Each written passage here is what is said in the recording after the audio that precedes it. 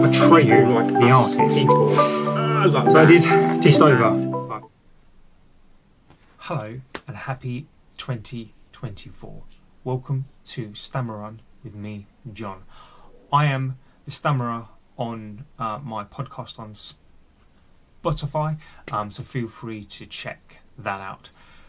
Today, I wanted to kick off 2024 with a video about something that the reason why I got into this in the first place is a stammer, and some people have been up to no good this week. So let's find out. So last week, our dear friend across the pond, Mr. Trump, decided to make a speech, and this was in the show Centre, and it was in response to the president, so Joe Biden, who made a speech. And as we know, or maybe you weren't aware, that he has a stammer, and you know, I watch him speak and take an interest in him, not because of the politics, but just because I admire a person who, or people who manage to put their fears aside and has managed to get to a place where, you know, he is the leader of one of the biggest countries in the entire world. So, you know, that has to be respected, even though you may not agree with the policies or the country, for example. Now, he obviously did a speech himself, and then Trump's retort and response was to basically discriminate and make fun of Mr. Biden. I'll either play the tape now or put something up there. That's why Crooked Joe is staging his pathetic fear-mongering campaign event in Pennsylvania today. Did you see him? He was stuttering through the whole thing. He's going he's a threat to democracy. They've weaponized government. He's saying, I'm a threat to democracy. He's a threat to democracy. Well, okay. Couldn't read the word. He's a threat to democracy. You know how bad the press is? You know what they do? They take me saying that like that, and they say, Trump couldn't say the word democracy. Look. No, that's what they do. So, listening to that, you know, as a person who is passionate about the subject of discrimination, and who has a stammer himself, who fights that every single day, you know, it's impacted my kind of mental health over the years, and I'm sure that there are so many people out there, and I would love to feel outraged, and I don't believe a response from people should meet an angry response. I don't believe that Trump should get an angry response, and nobody will care about me or this. But if one person does, then that's amazing. But you know, I don't believe we should meet people like Trump and anybody else, and the hyenas in the background that you can hear, and they think this is really, really funny. You know, I don't meet this with anger. I meet this with, I just feel really, really badly that you don't understand, and especially coming from a man who is alleged to have cheated, hidden, you know, he's under subpoena, you know, potentially could go to prison, you know, thinks it's funny to make fun of somebody who has a stammer, you know, and I ask Trump, I ask all the people that were there who or who people who have made comments who agree with the thing that he did, would you laugh at somebody who is in a wheelchair? You know, would you laugh about a person who has a single leg or an arm, or you know, has something physical or something that you can actually see? And like, the difference between the two, there isn't really one. And you may not agree with that, but from a personal perspective, and all I can really do to convey it is that having a stammer for me has impacted me, has stopped me from doing things. So I might as well have at times not had any legs or any arms, because I've been so blunted by it. And you have to work, and you have to practice, and you have to try to get through your life every single day.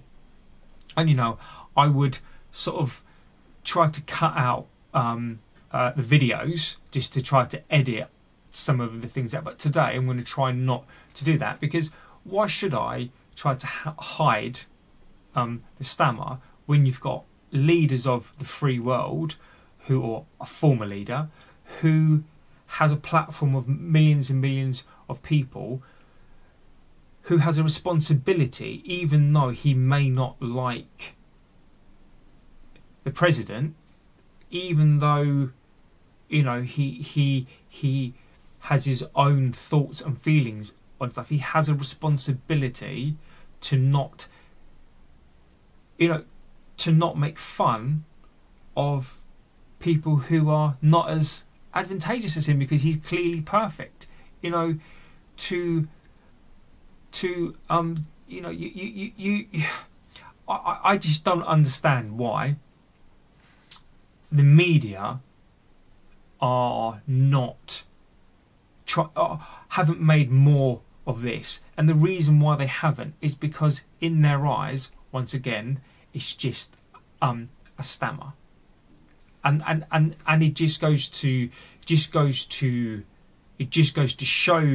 show me that, again, in 2024 we're still having to deal, and we're still having to put up with the fact that there are things that society deem as more of a discrimination against the discrimination. So what I mean is that, you know, there are levels to people's minds whereby if you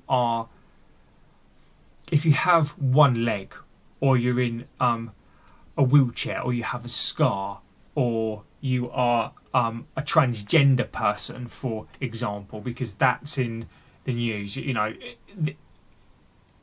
it is out there, okay? And there seems to be this thing where you can discriminate against some things, but not against another thing. If I was to make fun of a child in a wheelchair, for example, I would be the worst thing human in the whole world. I'd be evil. I would be horrible. If I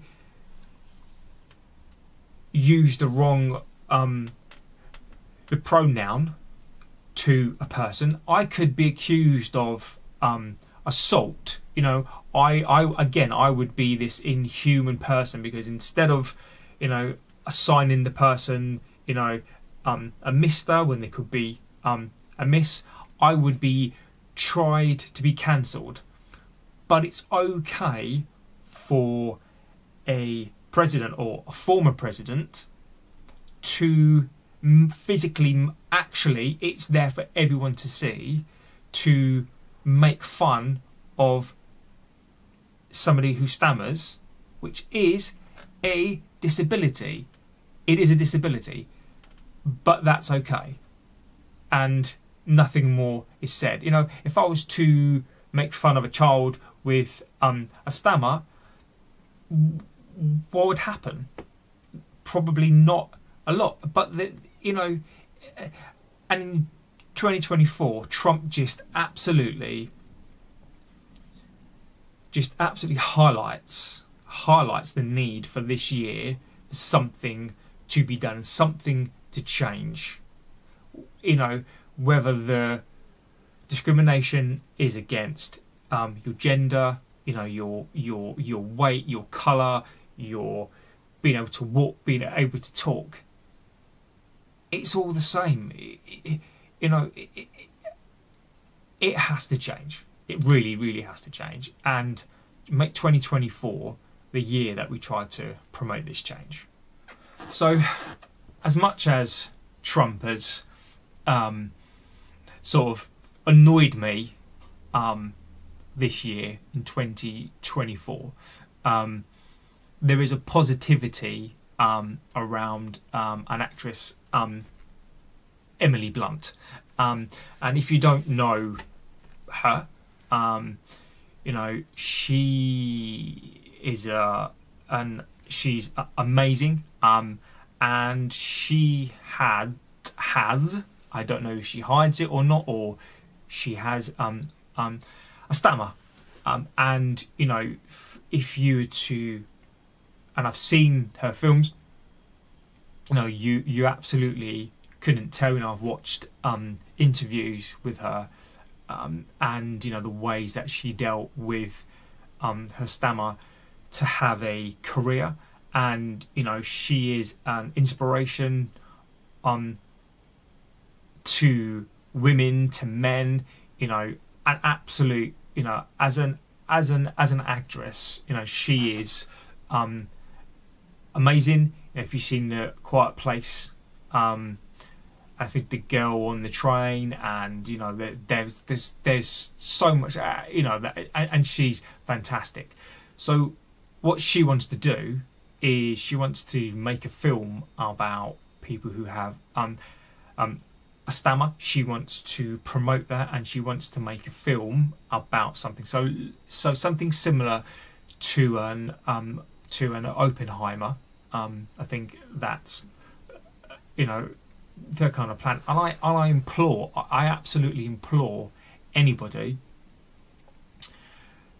who wants to make a film about it. You know, I think we all have our stories. I mean, I have mine. My story is in the Metro, and on the Stammer site. You know, I wrote a piece for them on my experiences and the reason why I stammer, and you know, it's to highlight, you know, it's more of a therapy piece for me to sort of begin to heal, and to try to, you know, to get the story out there to people, and maybe touch and try to, you know, to try to help. So what Emily wants to do, you know, is she wants to make a film, and I really implore, if there's anybody kind of out there who, you know, wants to make a film, you know, it doesn't have to be her. You know, if there's anybody that wants to do something around it, you know, because we sort of need it, and I think we definitely need it more than ever. I think in 2024, I think we definitely need to promote this more. You know, be up on people's eyes and just continue to be there. You know, and organisations like Stammer, for example, you know, they do a lot. You know, they promote a lot. You know, you can join them for free. You know, there's a lot of amazing stuff that they do. You know, there's an advocacy arm now that they have, where they're trying to help people who get discriminated in work. Trump, I hope you're watching that.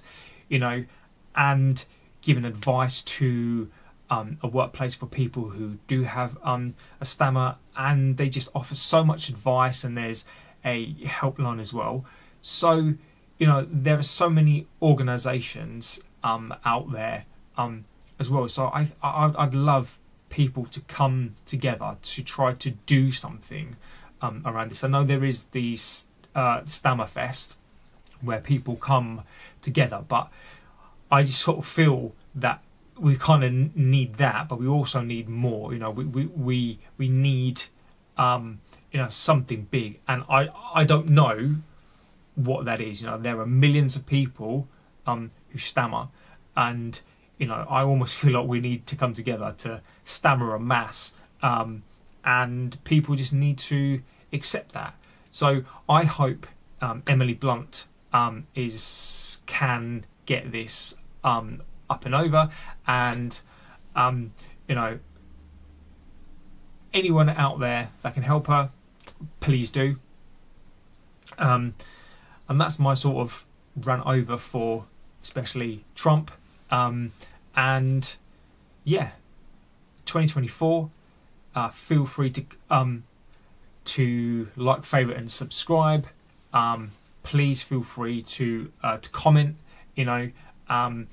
If you can promote this. The platform that I want to create is one where it's open, and if people want to come on to the show, or people want to send me stuff to promote themselves, I'm happy to promote that as well. So I want to give people a voice. It can be quite a scary thing, but we all have something to say. So if you want to speak to me, or you want to send me something, I'm more than happy to put it on here and use the platform as a voice for people that don't have a voice. And on that note, thank you for watching, and I'll see you on the next one.